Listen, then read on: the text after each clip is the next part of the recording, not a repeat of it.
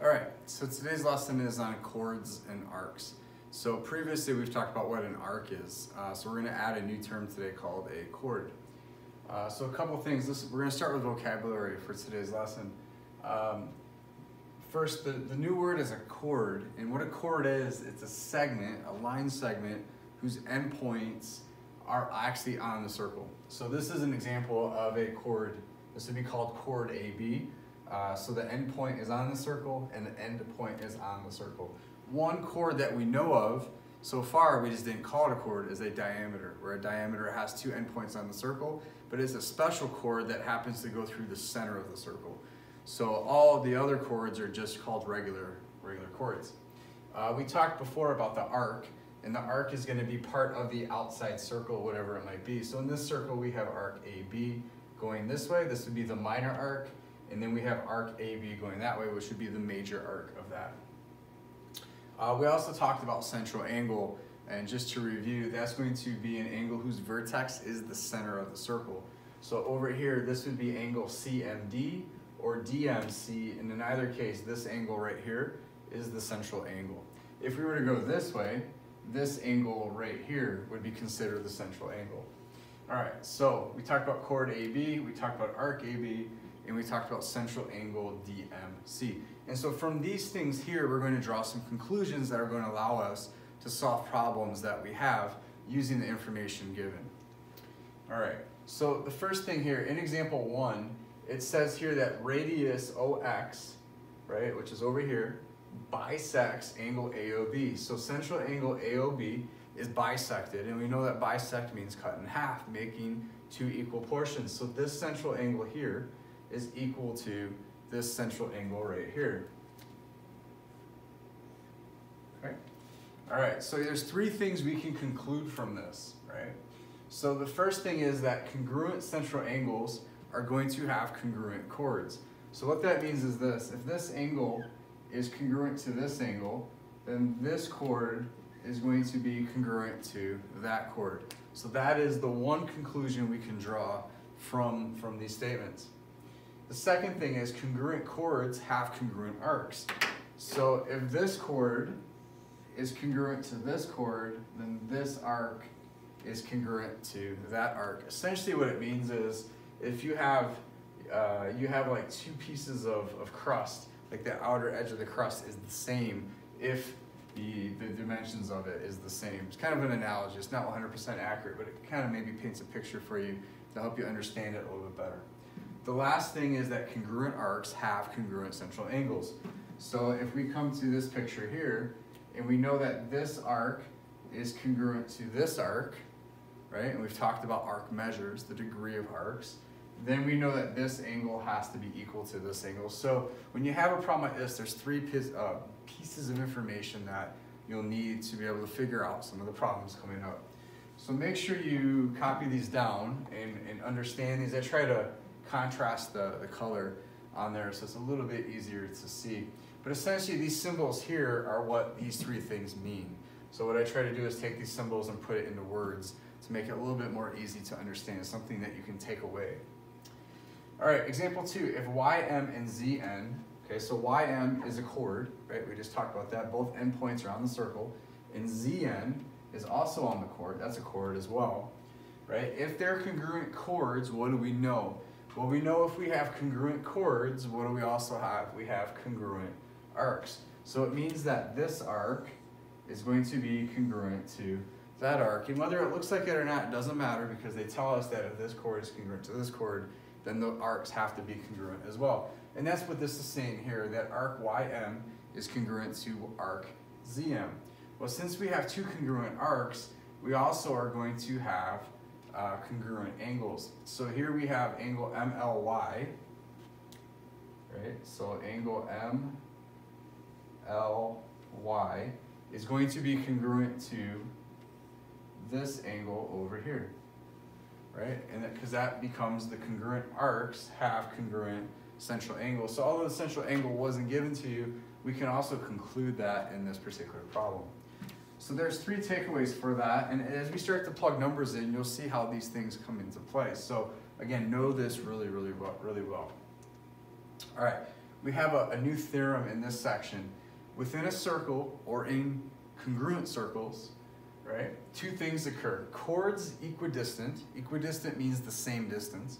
Chords equidistant from the center are congruent. So if you have two chords the same distance from the center, then they are congruent. This says here if you have congruent chords, they are going to be equidistant from the center. So it kind of says the same thing but in different orders, different directions of wording. All right, so here in this example, if BG, right, is congruent to EG, right, so that's the distance from the center. So these are two chords, equidistant from the center are congruent. Then we know that CA, this chord, is going to be congruent to that chord, right? So visually when we look at it, we see that this is the same distance as this, which makes this chord the same distance as that chord. And it doesn't matter what angle they're at. If the distance is the same, no matter where it's at, those two chords are going to be congruent. This says here then, the backwards of it, the second part, if CA is congruent to DF, then we know that BG, this part here, has to be congruent to that part there. So that's what it's saying. It just depends what part of the problem you're given, but essentially that is going to be a pretty big takeaway for us as we work on problems in this particular unit. All right, another example here. So using those theorems, all right, if the distance from AB to the center is 4, right? So here's AB, here's the center, so the distance is 4, right? And the distance from QS, right, which is here, to the center is 4. So we know that the distances are the same. Then we know that the chords are going to be the same as well, right? Then by theorem 11-5, that's exactly what we're talking about, AB, the distance of this, is congruent to the distance of this. So the question is then, QS is equal to 7 plus 7, which is 14, which also means that AB has to be 14 as well. All right, so that would be the answer for AB. All right, example 4. They want you to find the value of X. They want you to find this value. Well, from here, we see that this is 22 and this is 22, so the whole chord is 44 units. This chord is 44 units, so again, by the theorem we just talked about, we know that if this is 18, this also has to be 18 as well. All right, and so that's what we're saying here. We prove these two chords are the same length, and then because of that definition, we know that the distance from the chord to the center has to be 18. All right, let's take a look at this problem here. All right, the new theorem here says in a circle, a diameter that is perpendicular. Again, what does perpendicular mean? It means a 90-degree angle. Okay, so make sure if you don't know that, you write that down. A diameter that is perpendicular to a chord bisects the chord. What does bisect mean? It means split in two equal parts. Okay, the chord and its arc. So say again, in a circle, a diameter that's 90 degrees to a chord bisects the chord in its arcs. So here's a picture of what that's displaying. Sometimes words, it's a little bit difficult to understand. So we have here a chord, right? So we have a diameter, right? Here's our diameter that is perpendicular to a chord. So what it's saying is that this diameter and this chord here are at 90 degrees to each other. They're perpendicular. And so when it does that, it bisects the chord, right? So this part is congruent to this part and its arcs. So this arc is going to be congruent to that arc there. So that's what that's saying there. Okay, now as a result, angle BCD, right? So BCD here, that's the central angle, is going to be congruent to ACD. And again, that relates back to the previous where the chords and the arcs are going to lead to congruent central angles. All right. So let's take a peek at the next theorem here. There's a lot of theorems in this unit. In a circle, the diameter that bisects a chord, right? So in a circle, if you have a chord, the diameter that bisects a chord, right? But in this case, a chord that's not the diameter. So what they mean is you can't have a chord going through the center bisecting by another chord. So it has to be an example like shown. A diameter that bisects a chord is perpendicular to the chord. So if you bisect the chord, then we know that it's perpendicular. So this is the backwards of what that is saying, right? So saying essentially the same thing, it's just coming from a different direction. All right, in this example here, in a circle, the perpendicular bisector of a chord contains the center of the circle. So if you perpendicularly bisect a chord, right, the perpendicular bisector is a line. And so if you actually bisect this chord perpendicularly, then we know that this line, which is the perpendicular bisector of this, has to go through the center of the circle. And we'll see that come into play on some questions as well. Because this is going to help you identify what parts they are, what kind of angles you might use for problems, and those sorts of things. All right. Okay, here in this example, they want the length of the chord. So here, the length of this chord is 4 degrees, and it's perpendicular here. And so what do we know? We know that this is going to be congruent to this. So if we find this, we can also find that, which is going to be the answer for x. Well, how do we find this half segment here, this half portion, is we're going to use Pythagorean theorem. So to find this, we're going to use Pythagorean theorem. In this example, 6.8 is the hypotenuse, this is the leg, and this is the other leg. And this is the leg we're trying to find. We're not going to call it x, even though we do. X is really the entire thing. But we're going to call this x just because we're used to seeing that. We could call it A, B, C, or any of the letter you want. So when you go through the Pythagorean theorem, you're going to get a value of 5.5. So we know that this is 5.5, which makes this here also 5.5. So the entire chord length is in fact 11 units long. All right, the distance from the midpoint to the chord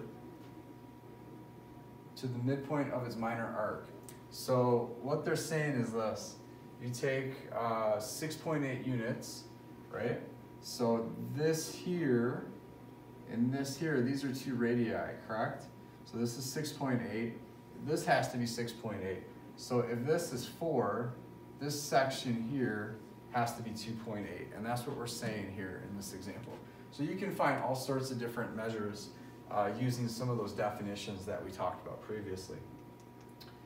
All right, last example here. If P and Q are points on the circle O, so by definition, that tells you right here, this is literally the definition of chord. If you go back, the definition of chord is a line, a segment whose 2 endpoints are on the circle. And that's exactly what that says. So this is a chord PQ.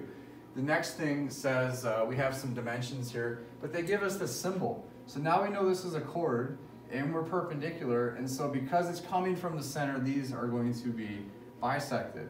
So this becomes 8. Okay. And so what they want is the radius of the circle. So we can draw a radius this way, or we could draw it that way. It doesn't really matter. I'm going to use this triangle here for our problem solving. So this, in fact, is not 16. This is 8. And then this is 15. So what we want to find here is the radius. Right? All right, so based on that, we would do some Pythagorean theorem going through here, and we're going to find out that the radius is actually 17 inches long. So you see the types of questions we have. You really have to study these theorems and really understand them, not just by words, but what they mean, what they translate to, how you apply them. And you're going to find that this is going to help you out quite a bit.